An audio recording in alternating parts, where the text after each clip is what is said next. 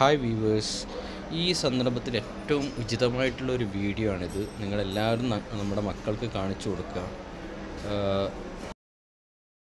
നിങ്ങൾക്കെല്ലാവരും അറിവിലേക്ക് ഈ വൈറ്റ് പാത്രത്തിൽ കുറേ വൈറസ് എന്ന് സങ്കല്പിക്കുക. നിങ്ങൾ ആ വൈറസ് നിങ്ങൾ കാണുന്നുണ്ടാവും. വൈറസ് എന്ന് സങ്കല്പിച്ചിട്ട് ആ വൈറസിലോട്ട് നമ്മുടെ വിരൽ ജസ്റ്റ് ഒന്ന് മുക്കിയെടുക്കുക. ഓക്കെ, ജസ്റ്റ് മുക്കിയിട്ട് നോക്കുക. ഓക്കെ, നിങ്ങളുടെ കയ്യിൽ ഇത് പുരണ്ട് കാണും. തൊട്ടിപ്പുറത്ത് സോപ്പാണ്, ലിക്വിഡാണ്, സോപ്പ് ലിക്വിഡ്, അതിൽ മുക്കുക. ഓക്കെ, അതൊക്കെ പോയി കാണും. അതിനുശേഷം ആ സോപ്പിൽ ലിക്വിഡ് മുക്കിയത് വീണ്ടും നമ്മുടെ വൈറസിൻ്റെ